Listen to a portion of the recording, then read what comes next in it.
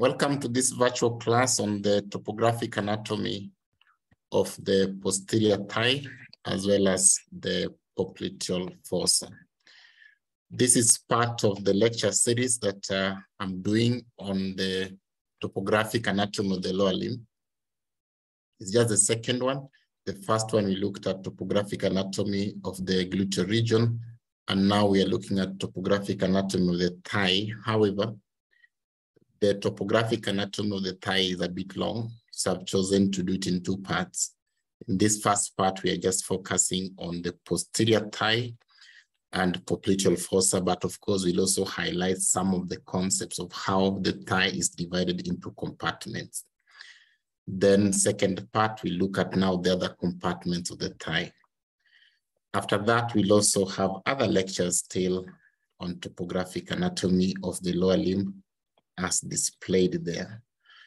Just to bring you to speed, remember that the lower limb has various segments. We have the gluteal region, which we've already studied.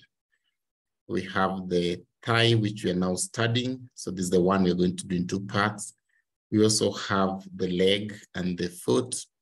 And of course, between them, we also have some joints like hip joint, knee joint, ankle joint, which we'll also study in this lecture series at another time. So for this particular lecture on topographic anatomy of the posterior thigh and popliteal fossa, we are going to do the following. First, we'll describe the relevant osteology that we need to understand as we look at the anatomy of the thigh, and especially posterior thigh and popliteal fossa. After that, we look at the sensory innervation of the skin of the posterior thigh. Then we will look into how the thigh is divided into the three osteofascial compartments. We can just call the three muscular compartments of the thigh. So we'll see how that division takes place. After that, we are going to see the contents of the posterior thigh compartment. Next, we look at the neurovascular structures within the posterior thigh. Importantly, we look at the sciatic nerve, and we look at what we call longitudinal anastomosis. We will finish with the popliteal fossa, which is a potential space behind the knee joint. Here we are going to just look at the boundaries, contents, and clinical importance of the popliteal fossa. So let's begin with the first agenda, where we are going to look at the relevant osteology. We'll focus on that one of the pelvic bone that is relevant for posterior thigh anatomy, and also of the femur that is relevant for posterior thigh anatomy. Let's start with the osteology of the pelvic bone that we need to know. We had already talked about pelvic bone when you looked at the gluteal region. And so some of those things I'm not going to repeat, because they are relevant in the gluteal region, they may not be necessarily relevant in the posterior thigh. Again, I'll not talk much about the parts of the pelvic bone that are relevant for other parts of the thigh. I'll only focus on the ones that are relevant for posterior thigh. So yes, this is the iliac crest, as you already know. And there's something along the iliac crest, slightly lateral there, which is called the iliac tubercle. This is the ischial tuberosity. Remember, tuberosity is a projection or a prominence of a bone. So if this is the ischium, this is the ischial tuberosity, very important surface landmark in the posterior thigh. This is the spine of ischium, or the ischial spine. Remember, spine is a sharp projection from a bone. This is the ischiopubic ramus. The ischiopubic ramus is formed by the ramus of ischium, which is this one, and the inferior pubic ramus, which is that one. The two are united at this point. And so the whole extent is what we call the ischiopubic ramus. With the presence of the ischial spine, we know that this is the greater sciatic notch, and this is the lesser sciatic notch. You'll remember that these sciatic notches are the ones which are converted into foramina when you introduce some ligaments. The foramina will be the greater sciatic foramen and the lesser sciatic foramen. And the foramina, the ligaments are the sacrotuberous ligament from the sacrum to the ischiotuberosity, and sacrospinous ligament from the sacrum to the ischial spine. So this becomes a greater sciatic foramen. This is a lesser sciatic foramen. Remember that the greater sciatic foramen traverses a number of neurovascular structures which go to the gluteal region, and some of those could extend to the thigh and especially posterior thigh, like the sciatic nerve and the posterior cutaneous nerve of the thigh. Of course, that's the sacrum and that's the coccyx, which are also important surface landmarks in the posterior thigh. In this image, we see it better. That's the back of sacrum, and that's the tip of coccyx. This is the sacrotuberous ligament, that's sacrospinous ligament. So that is with regard to the pelvic bone. How about with regard to the femur? So this is a femur, this is the head of femur, neck, greater trochanter. Or that is the greater trochanter, that's the lesser trochanter. So here we are seeing at femur from anterior view, and this is from the posterior view. Posteriorly, there's a ridge that extends on the posterior shaft of femur, which we call the linea aspera. This linea aspera has two lips. The lateral lip extends superiorly to the gluteotuberosity. Remember, that is the inferior attachment of the gluteus maximus. But inferiorly, the lateral lip extends to the lateral supracondylar ridge, which is this one. The medial lip of the linea aspera superiorly continues as what we call the spiral line, which appears to continue with the intertrochanteric line. The intertrochanteric line is the line between the greater trochanter and the lesser trochanter anteriorly. A similar line posteriorly is much prominent and is called the intertrochanteric crest. So this is the intertrochanteric crest. A similar thing anteriorly is called the intertrochanteric line. Extending from the lesser trochanter slightly inferiorly is the pectineal line, which is that one. That's the pectineal line. Okay, down here, the medial lip of the linea aspera continues as a medial supracondylar ridge. Now, these are the condyles of femur. We have the medial condyle because of that. So we know this is the medial condyle. And this is the lateral condyle. A condyle is the rounded end of a bone. So these are the condyles of femur. And between the two condyles is a notch, which we call the intercondylar notch. Between the medial and the lateral supracondylar ridges of the femur, we have that surface of femur, which we call the popliteal surface of femur. The condyles of femur are the ones that will articulate at the knee joint.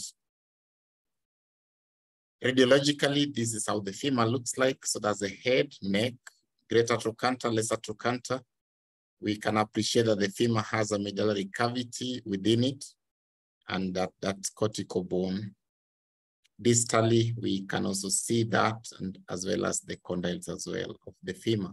That's the knee joint. And similarly, we have what we call condyles of tibia. These are the tibial condyles, and that is the fibula. So our discussion of the popliteal fossa will revolve around this region, and that's why I've mentioned something about the bones of the leg as well.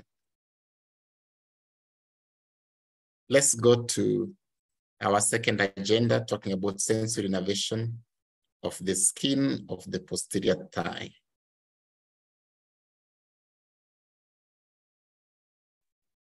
So if you focus on the skin of the posterior thigh, we perhaps pay attention to the second image there.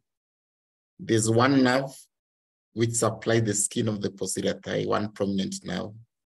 We call it the posterior cutaneous nerve of the thigh. This posterior cutaneous nerve of the thigh is one of the nerves that pass below piriformis within the greater sciatic foramen. Together with the sciatic nerve, they run together or side by side. The nerve is unique in the sense that although it's a cutaneous nerve, usually it runs deep to the deep fascia of the thigh, but gives you branches which perforate it to supply the skin. The termination of the posterior cutaneous nerve of the thigh is on the skin over the popliteal fossa, that region there. That's where the posterior cutaneous nerve of the thigh terminates. The root values of this nerve is S1, 2, 3. And so we'd expect the dermatome of the posterior thigh also to follow that kind of anatomy, S1, 2, 3. So at your own time, you can check therefore which part of the posterior thigh is S1, which part is S2, and which part is S3. Having said so, we can now talk about the three osteofascial compartments of the thigh, how they are formed, and we'll also then focus on the contents of the posterior thigh compartment, which is our main subject matter. Now, before we understand how they are formed, it is important that you know that the thigh has a deep fascia. The deep fascia of the thigh is known as fascia lata. This deep fascia of the thigh is illustrated in this particular image. If these are cross-sections, so this is skin, and below that, that yellow region is the subcutaneous tissue, which largely contain fat. That's why it's illustrated with yellow, with some subcutaneous, or let me say superficial veins, which usually run within that fatty layer, like that example is one of them. Now, deep to that fatty superficial layer or subcutaneous tissue, we have the deep fascia of the thigh, which we call the fascia lata. So in cross-section, that is the fascia lata. We'll talk more about the fascia lata when we look at the anteromedial thigh in the next lecture. But for now, I want you to know the following: that fascia lata has some septae that enter from it all the way to the linea aspera of the femur. These septae are termed the intermuscular septa because they're between muscles. The intermuscular septa that the fascia lata sends in, therefore, divides the thigh into three anatomical compartments. We have one posterior to the femurs, that means on the posterior aspect of the thigh. We correctly call it the posterior muscular compartment. It is also called the flexor compartment of the thigh, and I'll tell you why. Then we have the anterior compartment, which is the largest compartment with many muscles. So this basically means the muscles in front of your thigh. The anterior muscular compartment is also called the extensor compartment of the thigh. Lastly, we have the medial compartment of the thigh. The medial compartment of the thigh means the muscles on the medial aspect of your thigh. These muscles are also called the adductor compartment. This compartment is also called the adductor compartment of the thigh. So we'll see why they're given those function names: flexor, extensor, and adductor compartment. But at least by now you understand where they're being given the anatomical names: posterior, anterior, and medial muscular compartment. So in this particular lecture, our intention is to talk about the posterior muscular compartment. Then in the next lecture, we'll talk about the anterior and the medial muscular compartment. We commonly just call it the anteromedial compartment. So let's focus on the posterior compartment, the one shaded in blue. So these are the muscles in the posterior thigh. We call it the flexor compartment, because of the action these muscles have on the knee joint. These muscles usually flex the knee. And you can try to imagine that if you have a muscle in the posterior thigh, it contracts and it's inserted into the bones of the leg. How will this muscle move your knee joint? The leg will move posteriorly, and that means flexion at the knee. So they flex the knee, and that's why they're called the flexor compartment. There are three major muscles in this particular compartment, but there's another one that is in a gray zone, partly in the posterior compartment and partly in the medial compartment. I'll talk about it. The three major muscles are these ones. We have the biceps femoris, called so because it has two heads, the long head of biceps femoris and the short head of biceps femoris. They are called so accordingly based on the length of those heads. Then we have what we call semitendinosus, called so because the muscle has a long tendon. The tendon is not necessarily half of the whole muscle, but the tendon is significantly long. That tendon is an insertion, is at the level of the insertion of the muscle. So semitendinosus has a long tendinous insertion. Then we have semimembranosus, called so because there's a part of a muscle, of this muscle, that is membranous. Again, it's not that it's a half of it that's membranous, not quite. It's actually a small part that is membranous. But uniquely, semimembranosus, the membrane is at the origin, not at the insertion like semitendinosus. So semimembranosus has a membranous origin, a small membranous origin. Semitendinosus has a prominent tendinous insertion, and the biceps femoris has two heads, long and short head. These are the major muscles which are found in the posterior thigh. These muscles do the following. They cause flexion at the knee. So they flex the leg at the knee joint, but they extend the thigh at the hip joint. That's the action. In terms of their nerve supply, they are supplied by the branches of the sciatic nerve. So sciatic nerve, remember, it's one sheath of nerve with two major nerves within it, the tibial division and the common peroneal division. So those two divisions of the sciatic nerve are the ones that supply the muscles of the posterior thigh. This image captures for you the sciatic nerve, but we'll talk about it shortly. And the fact that it runs in the posterior thigh, and so we'll expect it to be the one supplying the muscle of the posterior thigh. Also, next to the sciatic nerve, you can see the posterior cutaneous nerve of the thigh that supply the skin of the back of the thigh. Which blood vessels go to the posterior thigh? The posterior thigh receives branches of arteries which penetrate through another muscle called adductor magnus. Those branches penetrate the adductor magnus to reach the posterior thigh. The point is this: we don't have a large artery that runs in the posterior thigh.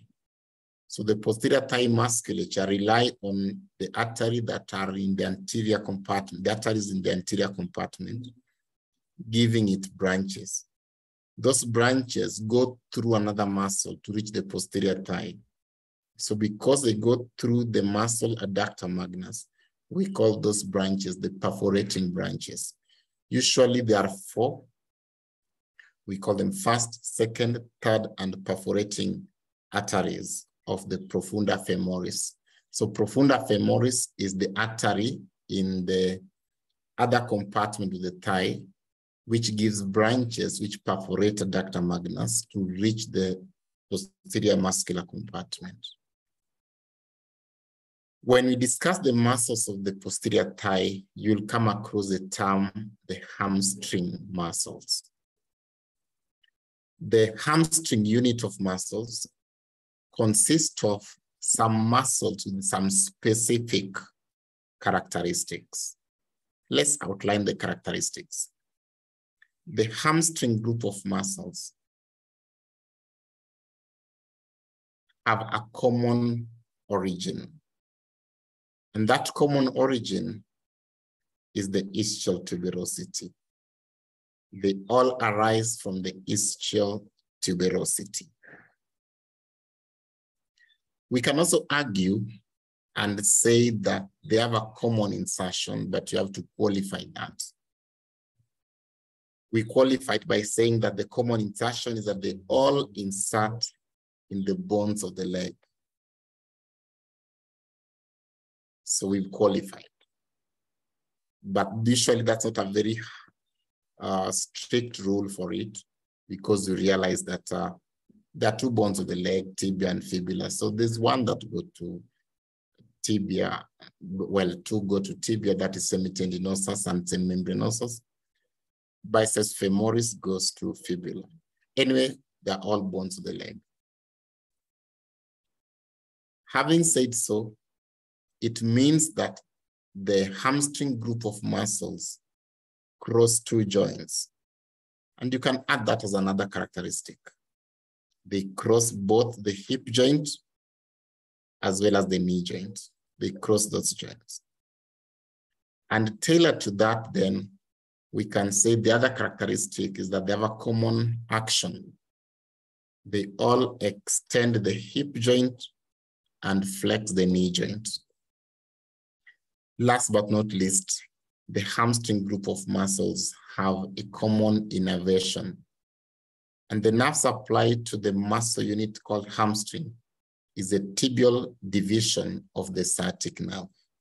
They're all supplied the tibial division of the sciatic nerve. Now, with that in mind, we can come back to our concept. We said that we have semitendinosus, semimembranosus, and and biceps femoris. Out of those three, the biceps femoris is a unique one because it has two heads, the long head and the short head. With the characteristics I've given, we realize that only the long head of biceps femoris qualifies to be called a hamstring muscle. In other words, I'm saying that the short head of biceps femoris is not a hamstring muscle, even though the long head of biceps femoris is a hamstring muscle. So understand that very well. Components of the hamstring group of muscles therefore be semitendinosus, semimembranosus, and the long head of biceps femoris muscle. There are reasons why the short head is not a hamstring. One, it does not arise from the ischial tuberosity. And that means it does not act, therefore, on the hip joint, because this muscle arises from the shaft of femur. So it doesn't cross the hip joint, therefore it cannot act on it, it cannot extend it. The other thing is that short head of biceps femoris is the one supplied by the common peroneal division of the sciatic nerve. So it's not innervated by the tibial division of sciatic. Therefore, it's not a hamstring. However, when we discuss hamstring group of muscles, there's another muscle that we can still add into the list of three. And that is what we call the hamstring part of the adductor magnus. Now, something you need to understand, adductor magnus is a big muscle in the medial compartment. Even the name suggests so. This big muscle has an extensive origin, and it also has it has dual innervation, and it has multiple actions. Now, among them, there's a part of the adductor magnus muscle that actually originates from the ischial tuberosity, just like the rest of the hamstring muscles. That part of the adductor magnus that arises from the ischial tuberosity also is innervated by the tibial division of the sciatic nerve. It is for that reason, therefore, that we can include adductor magnus, the hamstring part, or what we call the tendinous part. So the tendinous part or the hamstring part of the adductor magnus is considered part of the hamstring unit. However, there's another part of the adductor magnus which is not part of the hamstring. We call it the aponeurotic part or the adductor part. That part is not considered a hamstring for some reasons. We will see why when you look at the anteromedial thigh. So I hope you've understood that there are three major components of the hamstring unit, but we can add one to become four, and that one is not the short head of biceps. Now, having talked about the posterior muscular compartment and the structures found within there, we can now look at the major neurovascular structures which are within the posterior muscular compartment. So we look at the nerve and the arteries at greater detail. Let's start with the nerve. The main nerve of the posterior compartment is the sciatic nerve. So in this lecture, let's talk about sciatic nerve with a lot of clarity and to completion. Sciatic nerve originates from the lumbosacral plexus, among other nerves which also supply the lower limb. The root value of the sciatic nerve is L45S123. By now you understand what root value means. If you've forgotten, remember we talked about in the previous class when we talked about gluteal region. What's the cause of the sciatic nerve? When we talk about cause, we refer to the path the nerve follows.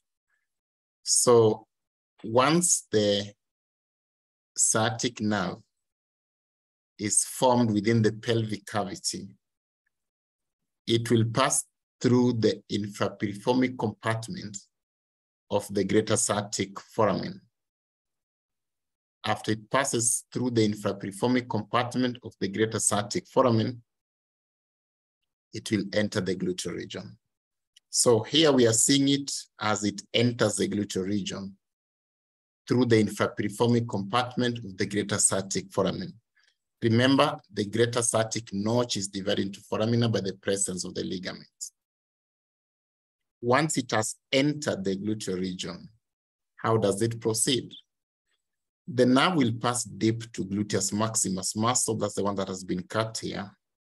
So it is just deep to the gluteus maximus muscle.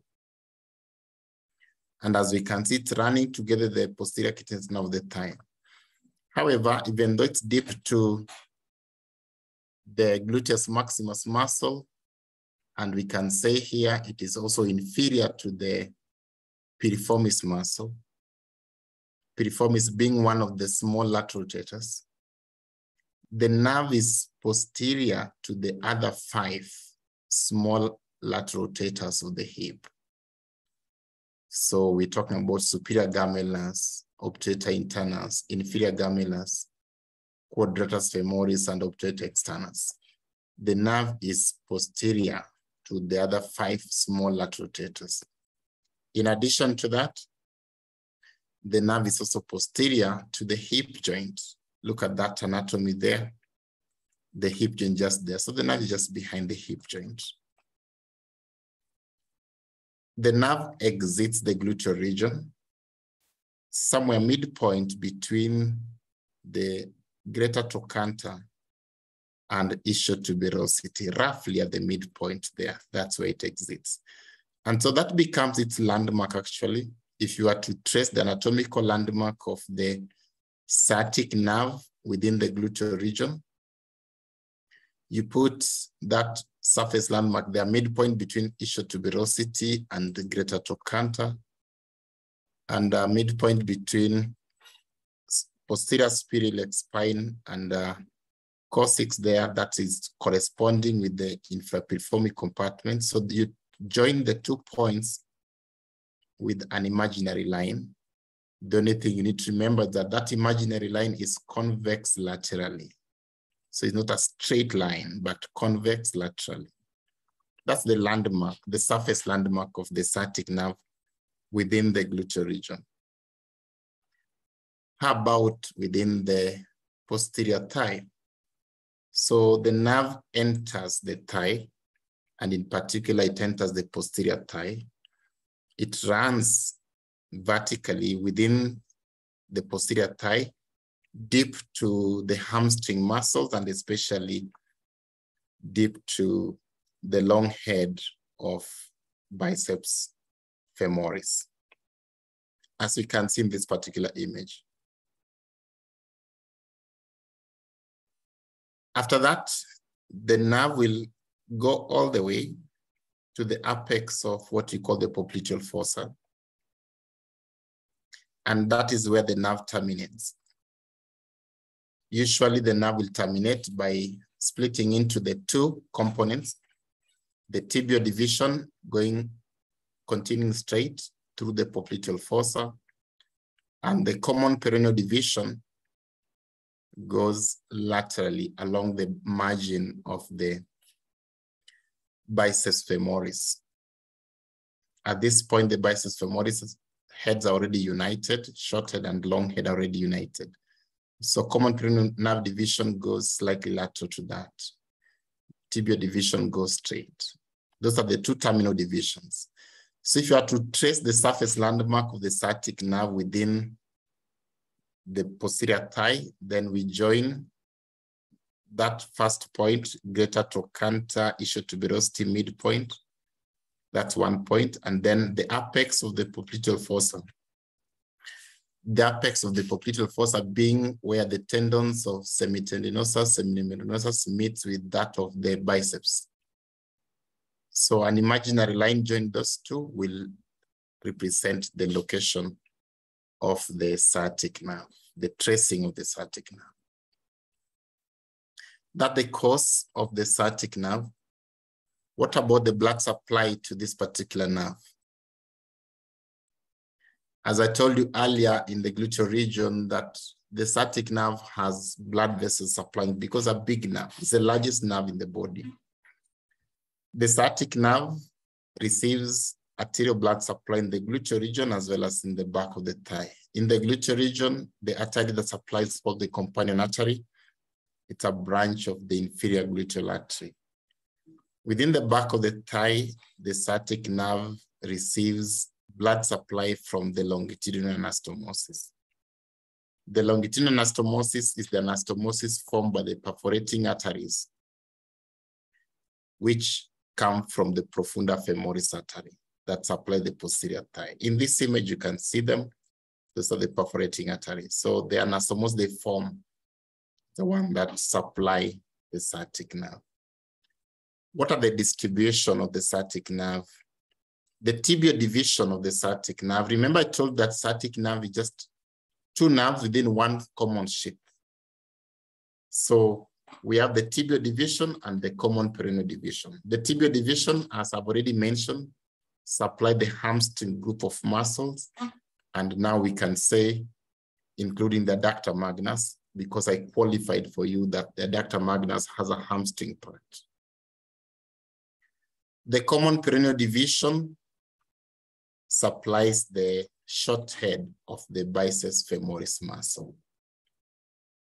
So there are muscular branches which come from the common peroneal nerve, which go to the short head of the biceps. Similarly, there are muscular branches which come from the tibial nerve, which go to the hamstring group of muscles, even though the sciatic nerve may still be just in one common sheath.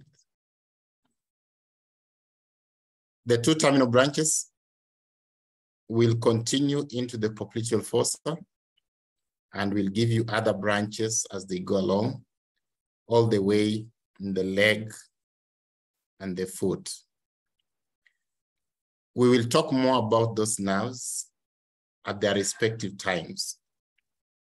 For now, we'll end the story of the sciatic nerve at that point. But remember, even wherever they are going, they're still supplying the lower limb, and eventually they are still coming from sciatic nerve. That means if you injure sciatic nerve proximally, all those structures, including the territory of tibial and common peroneal, will be affected. We talked more about the clinical anatomy, the sciatic nerve in the gluteal region. We don't have to repeat much of that, but just common things to remember. Remember, we said that the two divisions may split sometimes in the pelvis. With that in mind, if that happens, the common peroneal division may go through piriformis, and so we may have entrapment of piriformis, of the common peroneal nerve within piriformis, giving a syndrome we call piriformis syndrome. You can check on what piriformis syndrome is all about. Also, if you give injections in the gluteal region, sometimes you may have the injection inadvertently injuring the sciatic nerve. And so you'll also get symptomatology related to sciatic nerve injury in that sense. Great. Having talked about sciatic nerve, we can now talk about the arteries that we expect the posterior thigh. So this one I have to give you perspective first. We'll talk more about the arterial tree of the thigh in the anteromedial thigh. But in a nutshell, there's an artery that is in the pelvis that we call external iliac artery. When it enters the thigh, we call it common femoral artery. This common femoral artery divides into two major branches.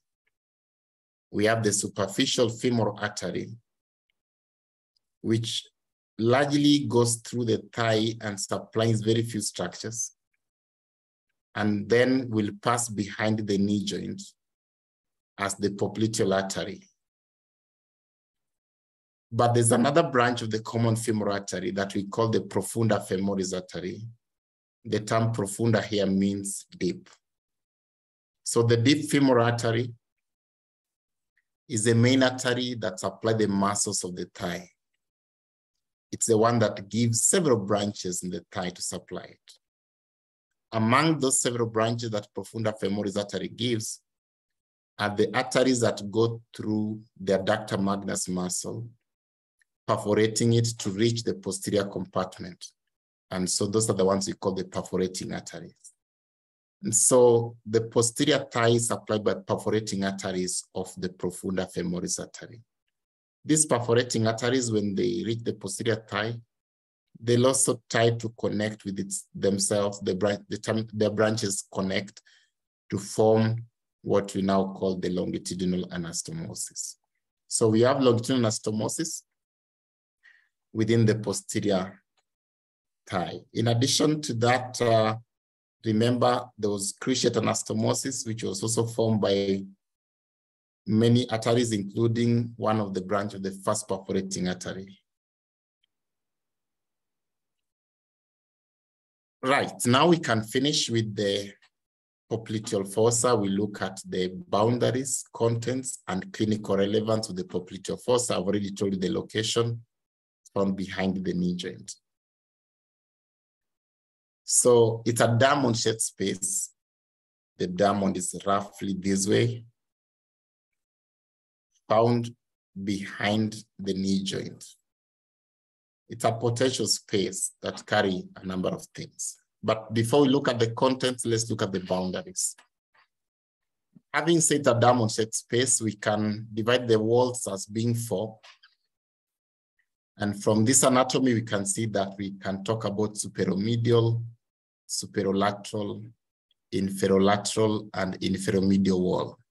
The superomedial wall, demarcated by that black line there, is formed by two muscles, semitendinosus and semimembranosus. The superolateral wall is formed by the biceps femoris muscle. At this point, the two heads have already united. So that's superolateral wall, this is superomedial wall. The inferomedial wall is formed by the medial head of the gastrocnemius muscle. So let me just mention that we have some muscles called gastrocnemius. We'll talk more about them when we look at the leg, but they arise from the condyles of the femur. Having come from the condyles of the femur. We have one from the medial condyle and another from the lateral condyle. So we talk of the medial belly or head and the lateral belly or head of gastrocnemius. The medial belly will form the inferior medial wall, and the lateral belly will form the inferior lateral wall of the popliteal fossa. So those are the walls. But remember, this is a 3D potential space. So other than having the walls, it will also have a roof and a floor. Let's start with the roof. So the roof basically is what covers it, or what you can forcefully call the posterior wall. So the posterior wall, from anatomical position, the posterior wall is the roof, or we can say superficially. We have the popliteal fascia. The popliteal fascia is the extension of the deep fascia of the thigh, the fascia lata, over the popliteal fossa. So it's just the extension of the fascia lata over the popliteal fossa. Although it extends there, there's some superficial structures which are on that roof. They are found on the subcutaneous tissue of the popliteal fascia. We can mention them. We have a vein, which we call the small saphenous vein. The small saphenous vein is a superficial vein. It runs on the lateral aspect of the foot. That's where it begins. Remember, it's a vein, so they begin peripherally. Then it goes to the posterior lateral aspect of the ankle and posterior lateral aspect of the calf. Then go to the posterior calf and pierce the popliteal fascia to enter into a vein within the popliteal fossa, which we call the popliteal vein. So while the vein is traversing there, it's partly passing the roof of the popliteal fossa. We call the small saphenous vein. Remember, it's a lateral one, so starting from the lateral margin of the foot. That vein usually is accompanied by superficial lymphatics as well.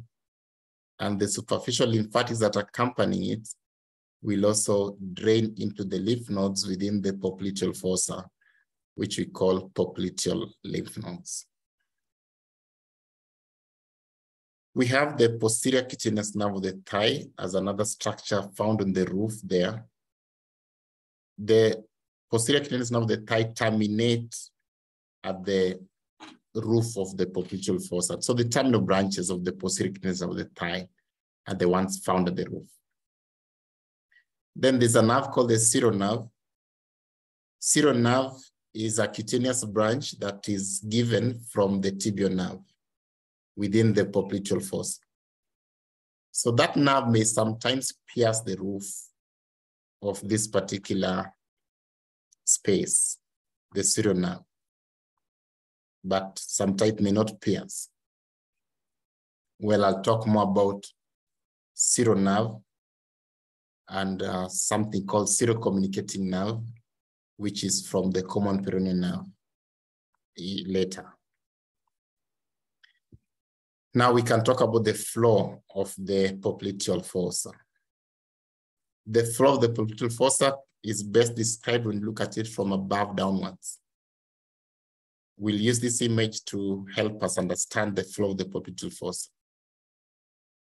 So if these are the medial and the lateral supracondylar ridges of femur, this is the popliteal surface of femur. From above downwards, the floor of the popliteal fossa is formed by the popliteal surface of femur. So there, that is part of the floor. That floor is usually, at that region, there's a lot of fat tissue present there. So some people talk about the fat that covers the popliteal surface of femur. But you can argue that the fat is actually a content, not a boundary. So you are safer talking about popliteal surface of femur.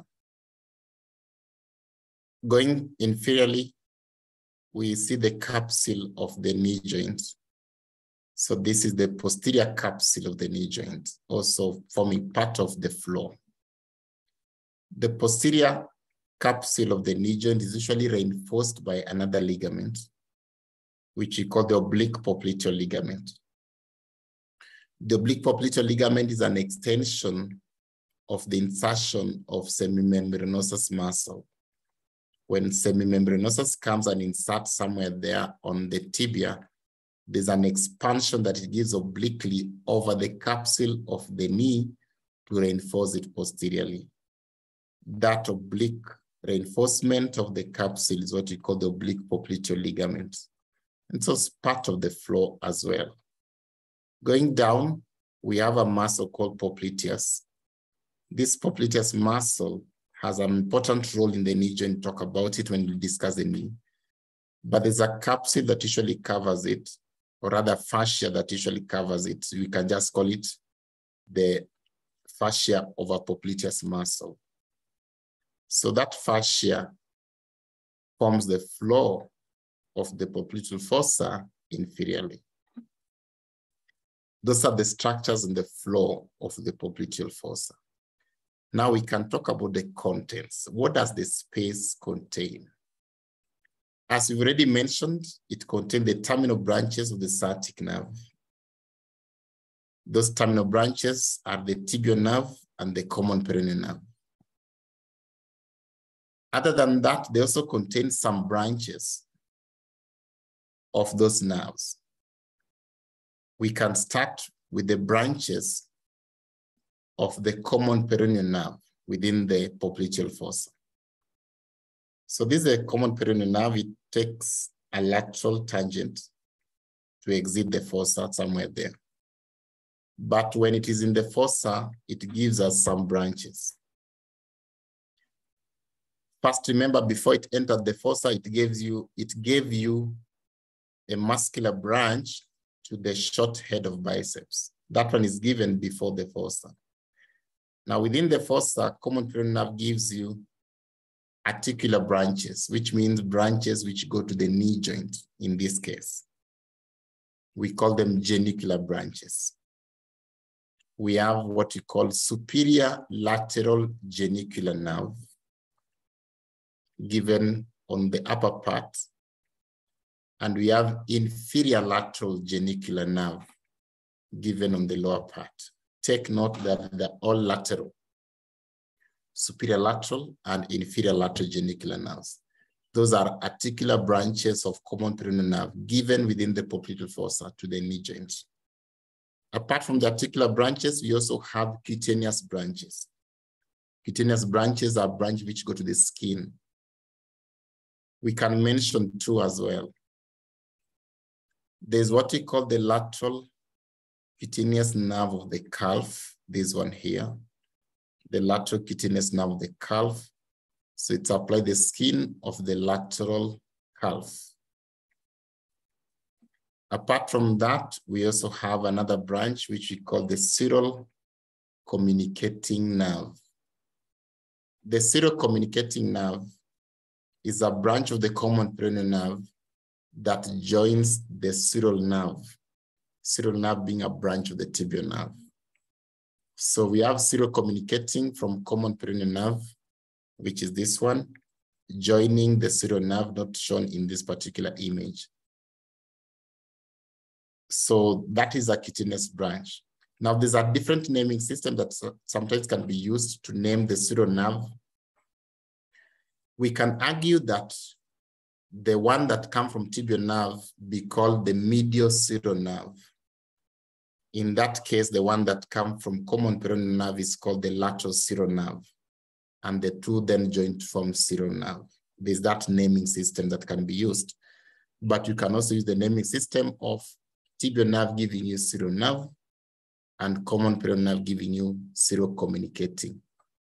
So the serial communicating nerve is also called the lateral serial nerve in another nomenclature.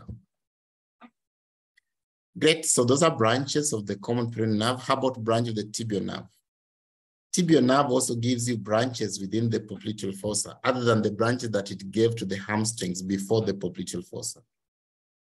So the branches given by the tibial nerve here will also be classified as articular, cutaneous, but now here we'll also have muscular branches. The articular branches of the tibial nerve are the ones which go to the knee joint. We therefore call them genicular nerves. We have superior medial genicular nerve.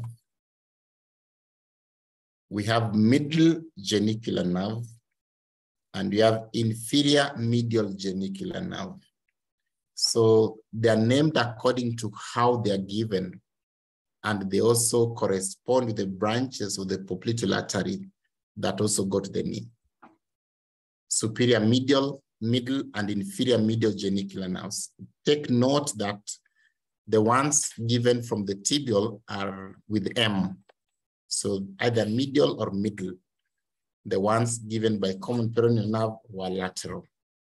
We have a total of 5 genicular nerves: superior lateral and superior medial genicular nerves, middle genicular nerve, inferior lateral and inferior medial genicular nerves. So a total of 5, 2 of them from common peroneal, 3 of them from tibial nerve. Apart from the genicular nerves, the tibial nerve gives you a cutaneous nerve, which is the serral nerve, or you can call it the medial serral nerve. I've already clarified on that nomenclature. That serral nerve goes down posteriorly on the leg, and then at the ankle joint, it runs laterally to supply the lateral aspect of the ankle as well as the margin of the foot. Then we have the muscular branch of the tibial nerve. Muscular branch of the tibial nerve go to the gastrocnemius muscles, also go to the plantaris muscle, which is found within the popliteal fossa, also goes to popliteus muscle. Those ones are branches of the tibial nerve given within the popliteal fossa. Apart from the branch of the sciatic nerve, we also have the popliteal artery and its branches. The next slide will talk more about the popliteal artery, and so let me not mention much about it at this point. But this is the artery. That's the popliteal artery. It is the most anterior structure within the popliteal fossa. If you have to look at the neurovascular structures, the most anterior neurovascular structure. I'm saying the most anterior, and that means therefore that it's the deepest neurovascular structure within the popliteal fossa. That has some clinical implication, as you're going to see. The order in which the structures are is usually the artery, then on top of it, the popliteal vein, and above that, the tibial nerve. Remember, the common peroneal nerve takes a lateral tangent. We have popliteal vein and its tributaries. The tributaries of the popliteal vein will follow the branches of the popliteal artery anyway. However, there's one tributary which will not have a corresponding artery, or may not have a corresponding artery, that's the small saphenous vein.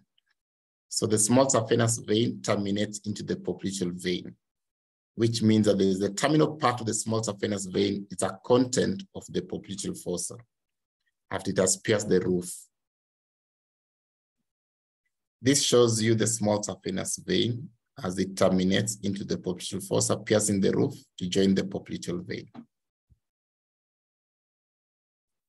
We have popliteal fat. There's a lot of fatty tissue within the popliteal fossa indeed. And within that fat, we have also popliteal lymph nodes. Great, so those are the contents of the popliteal fossa. Now let's talk about the clinical relevance of the popliteal fossa. There's something called intermittent claudication. Intermittent claudication is where somebody feels pain when is walking or doing some activity, especially in the calf. And when the person is at rest, the pain is not there. That's what we call intermittent claudication. So pain is experienced when performing some physical activity, and at rest, the pain regresses. Usually, this is partly caused by inadequate blood supply to a particular region, and especially in this case to muscles. So when there is activity, the oxygen demand for these muscles is high, and the artery may not meet that demand, so there's pain. But at rest, there's no increased demand, and for that reason, the insufficient supply is adequate. This would happen if there is something that is perhaps partially occluding the popliteal artery, and so it does not supply enough blood to the calf musculature, the muscles of the leg. It could be maybe that is partially blocked by fat tissue within it, or something kinking the artery. But that is very common with the popliteal artery. There are also some swellings that usually are experienced within the popliteal fossa. Swellings within the popliteal fossa can be due to many things. It could be that the popliteal artery itself has a weak wall, and so it's ballooned out. Ballooning of artery is called aneurysm. Or it could be the fat within the fossa that has become a tumor. Benign tumors from fat is called lymphoma. It could be the lymph nodes which are swollen. And lymph nodes will swell if there is some infection in the territory in which they drain. So swelling of popliteal lymph nodes would be alluding to a possible infection on the lateral margin of the foot, because that's the territory drained by the popliteal lymph node. The popliteal lymph nodes drain the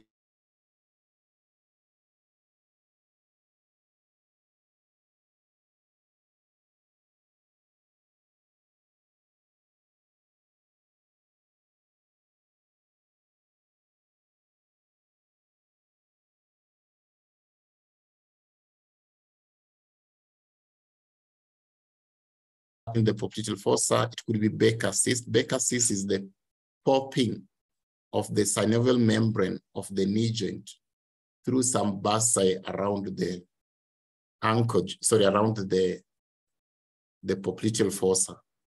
So basically, it's protrusion of the synovial membrane of the knee joint through the popliteal fossa.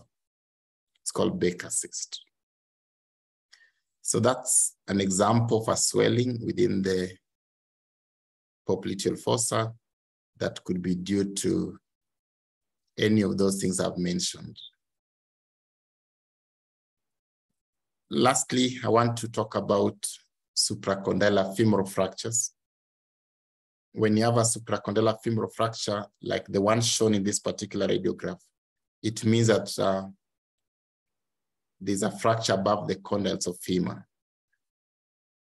When you have a supracondylar femoral fracture, the distal fragment of the femur usually may go posteriorly because of the pool of gastrocnemius muscles. And that means that the proximal fragment goes anteriorly, as we can see in this particular image. When this happens, there's a high risk of injury to the structures within the popliteal fossa, and especially high risk of injury to the popliteal artery. Now, why popliteal artery? Because popliteal artery is the most anterior structure, and so is the one that is actually resting on the floor of the popliteal fossa, is the structure that's most at risk of injury in supracondylar femoral fractures. The other reason why it would be injured mainly is because it gives several branches within the popliteal fossa which anchor it, and so it's not very mobile. The other thing is that it's kind of fixed within its origin and termination, and so the artery is not very flexible It's not very mobile within the fossa. And so any traumatic disturbance in form of dislocation is likely to injure the popliteal artery. Having said so, let's now finish with the popliteal artery. So the popliteal artery is a main artery within the popliteal fossa. It is a continuation of the superficial femoral artery. This is the popliteal artery. It's a continuation of the superficial femoral artery. Let me just remind you about that. I mentioned it earlier. I told you that we have a common femoral artery that divides into deep femoral, giving us branches the thigh, and superficial femoral that largely passes through the thigh. So this superficial femoral is the one that beyond the thigh goes behind the knee into the popliteal fossa, therefore changing name from superficial femoral artery to popliteal artery. So what are the extents of the popliteal artery? When the superficial femoral artery leaves the thigh to enter the popliteal fossa, it passes through a hole within the adductor magnus. That hole, that opening within the adductor magnus is called the adductor hiatus. And so the superior extent of the popliteal artery is the adductor hiatus. The inferior extent of the popliteal artery is what we call the soleal arc. Now, this muscle here is called the soleus. It has a fibrous arc of origin at around that point, what we call the soleal arc. And that marks the lower end of the popliteal artery. That lower end of the popliteal artery also corresponds to the lower border of the muscle popliteus, which is this one here. And at that point, it also corresponds